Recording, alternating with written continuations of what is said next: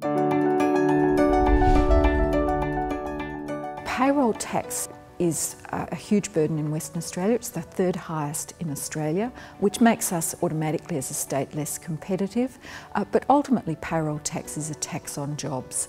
And our members tell us that they would be able to employ more people but for payroll tax. So unfortunately payroll tax is an important component of the state government's revenue. So that's where we need tax reform across the nation in order to allow some of these taxes that apply disproportionately to business, the people who create jobs. Western Australia has one of the highest tax burdens in Australia, and the combination of land tax, stamp duty and payroll tax does impose a huge burden on our business members. Tax reform will be really important once it allows state governments the flexibility to phase out payroll tax, which would be CCI's ultimate goal.